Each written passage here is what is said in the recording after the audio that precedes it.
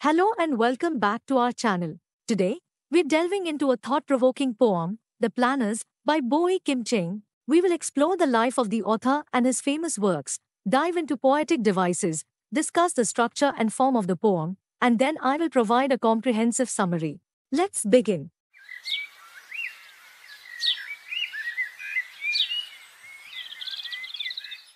Boy Kim Cheng is a Singaporean-Australian poet renowned for his insightful and reflective poetry. Born in Singapore in 1965, he later moved to Australia.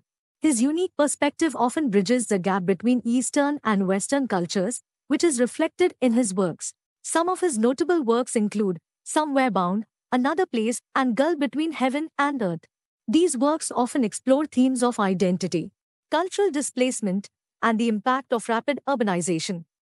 Penned by the renowned poet Boy Kim Cheng, this poem invites us into a world where urbanization, development, and the relentless pursuit of perfection collide with the past. In this video, we will embark on a journey through Boy Kim Cheng's evocative verses, exploring the poet's unique perspective, the poetic devices he employs, the structure and form of the poem, and the powerful themes that underlie his words. As we delve into this poem, you'll gain not only a deeper understanding of this captivating poem but also a broader appreciation for the art of poetry itself. In this poem, words and emotions intertwine to convey a profound message about the changing landscapes of our lives. The Planners is divided into 3 stanzas with varying lengths, 9 lines in the first stanza, 10 lines in the second, and 4 lines in the third. The poem is written in free verse, meaning it lacks a specific rhyme scheme or metrical pattern, allowing for a natural and unrestricted flow of language. This form complements the themes of change and urbanization explored in the poem, as it mirrors the unstructured and evolving nature of modern life. Now, let's explore the poetic devices used in the Planners. Cheng employs vivid imagery, metaphors, personification, and alliteration to convey his powerful message. These devices help create a rich and engaging reading experience. Enjambment is the continuation of a sentence or phrase beyond the end of a line or stanza. In the poem, enjambment is used to create a sense of continuous movement and progress, mirroring the unceasing construction and development described in the poem. Enjambment is found multiple times throughout this poem, for example, between the lines 3 to 6 and between 13 and 14. Alliteration is the repetition of consonant sounds at the beginning of words in close proximity. In these examples, it adds rhythm and emphasis to the phrases, making them more memorable and impactful. This poem is filled with the use of alliteration. Examples are shown on your screen. Metaphor involves comparing one thing to another to create a vivid image or insight. For example, in this case, the country wears perfect rows of shining teeth, metaphorically likens the city's appearance to a smiling mouth with orderly, shiny teeth. This imagery conveys a sense of artificiality and superficiality in the city's perfection. Repetition refers to the use of the same word or phrase multiple times to provide clarity and emphasis, highlighting deeper meanings in the text. The poet repeatedly uses the third-person pronoun, they, to separate the planners from the rest of the citizens. By using this generic they, the poet tries not to call out anyone but subtly criticizes the activities of some persons in society. Assonance is the repetition of vowel sounds within words in close proximity. For example, the E sound in linked by bridges and the A sound in dental dexterity. Caesura is a pause or break within a line of poetry, often indicated by punctuation. You can find examples of caesura in the first line and the 20th and 21st lines. This poem explores several significant themes, as shown on your screen. Progress and development versus nature. This theme highlights the conflict between urban development and the natural environment. The poem portrays the relentless pursuit of progress, symbolized by construction and urbanization, as it encroaches upon and alters the natural world. Anonymous bureaucracy and its effect on people's future. The poem suggests that the planners and developers operate as an anonymous bureaucracy, making decisions that impact the lives of the people. It explores how these decisions shape the future of the city's inhabitants. The artist as an interpreter of progress. This theme reflects on the role of the artist or poet as someone who interprets and critiques the changes brought about by progress. The speaker, in this case, serves as the voice that questions and reflects upon the developments, degradation of natural land, The poem implies that the natural landscape is degraded or diminished by the relentless development, as seen in lines like, "Even the sea draws back." It raises concerns about environmental degradation in the pursuit of progress. Development versus environment, closely related to the previous theme. This theme explores the tension between development and environmental preservation. The poem suggests that development often takes precedence at the expense of the environment. Historical and cultural discarding. The planners touches on the idea that in the process of modernization and development, historical and cultural elements from the past are discarded or erased. This theme underscores the loss of identity and heritage. The speaker's paradox. The speaker in the poem experiences a paradox where, despite witnessing all the changes and development, his heart does not inspire poetry or emotional response. This theme explores the disconnect between the poet's emotions and the transformations happening around him. Bureaucracy in project development. The poem hints at a bureaucratic approach to urban development, where decisions are made methodically and without emotional attachment to the past. It illustrates how bureaucracy can sometimes lead to the erasure of history. They plan, they build, all spaces are gridded, filled with permutations of possibilities. The buildings are in alignment with the roads, which meet at desired points, linked by bridges all hang, in the grace of mathematics. They build and will not stop, even the sea draws back, and the skies surrender. Let's go through difficult words before continuing with the line-by-line explanation. Gridded means arranged in a grid or lattice pattern. Here, it describes how spaces are meticulously organized in a structured grid in the context of urban planning. Permutations are arrangements or combinations of elements in different orders. Here, it refers to the various possible arrangements or configurations that urban spaces can take under the planner's control. Alignment is the arrangement in a straight line or in correct relative positions. Here, it indicates that buildings are positioned in a straight line with roads, emphasizing order and precision in the city's layout. Desired means wished for or wanted. Here, it suggests that the roads meet at specific points according to the planner's intentions. Grace means elegance, beauty, or charm.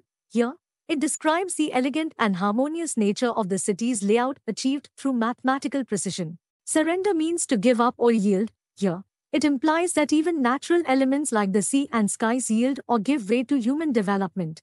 This line sets the tone for the entire poem by introducing the actions of the people in control, the planners and builders.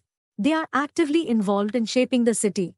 This line conveys the idea that every space within the city is meticulously organized and structured. The word gridded suggests a strict, geometric layout. Permutations of possibilities implies that the city's layout is highly organized and designed with a multitude of potential uses or arrangements, but within a controlled framework. This line emphasizes the precision and orderliness of the city's construction. Buildings are carefully placed so that they align with the roads, reinforcing the idea of a perfectly planned urban environment. The roads in the city are intentionally designed to intersect or meet at specific locations. These intersections are not haphazard but strategically planned. This part of the stanza highlights the elegance and precision of the city's infrastructure. The bridges that connect different parts of the city are described as hanging in the grace of mathematics, suggesting that their design is not just functional but also aesthetically pleasing and mathematically precise. This line underscores the relentless nature of the planners and builders. They are continuously constructing and developing the city without any intention of pausing or ceasing their activities. It suggests an unwavering commitment to progress and expansion. This line carries a metaphorical and perhaps even literal meaning. Metaphorically, it suggests that the city's development is so relentless that even the natural world, represented by the sea, seems to retreat or be pushed back by it. In a literal sense, this could refer to land reclamation or changes in the coastline due to urbanization, a phenomenon seen in some coastal cities. Here, the poet personifies the skies, implying that they too submit or yield to the overwhelming urbanization. This personification emphasizes the dominance of human construction over the natural environment. They erase the flaws, the blemishes of the past, knock off useless blocks with dental dexterity. All gaps are plugged with gleaming gold. The country wears perfect rows of shining teeth. Anesthesia, amnesia, hypnosis, they have the means. They have it all so it will not hurt. So history is new again. The piling will not stop. The drilling goes right through the fossils of last century. Flaws are imperfections or defects. Here, it refers to imperfections or shortcomings in the cityscape that the planners aim to eliminate. Blemishes are marks or imperfections that mar the appearance. Similar to flaws, it signifies undesirable elements in the cityscape that the planners want to remove. Dexterity means skill and agility. Here, it describes the skill and precision with which the planners remove unwanted elements during construction. Plugged means filled or sealed tightly. Here, it suggests that gaps or spaces are sealed or filled with gleaming gold, emphasizing perfection. Anesthesia is a medical state induced to numb pain. Amnesia is a condition characterized by partial or total memory loss. Hypnosis is a trance-like state of heightened suggestibility.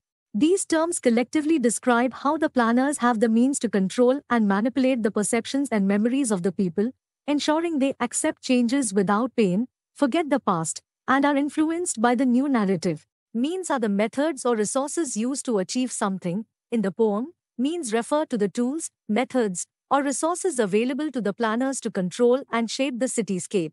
Piling is the process of driving foundation piles into the ground during construction. Drilling is the act of making holes or tunnels using a drilling tool. Fossils are preserved remains or traces of ancient organisms. Here, it is used metaphorically to represent remnants or traces of the past, such as historical or cultural elements from a previous era, which are disrupted or destroyed by urban development.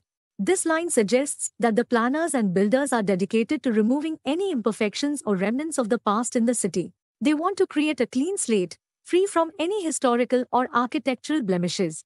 The phrase, dental dexterity, is a metaphorical expression that compares the precision and skill of the builders to that of a dentist. Just as a dentist removes problematic or unnecessary elements from teeth, the builders are metaphorically removing useless blocks from the cityscape with great skill and precision. This line conveys the idea that any gaps or spaces left after the removal of imperfections are filled with something valuable and precious, represented here as gleaming gold. This could symbolize the materialistic and affluent nature of the new city. This line likens the transformed city to a country with perfect rows of shining teeth. This metaphor emphasizes the idea of a flawless, idealized appearance. It also hints at a sense of uniformity and conformity in the city's design, as rows of teeth are typically uniform in appearance. These three words suggest that the planners and builders employ various methods to numb, erase, or hypnotize the people and the city's history.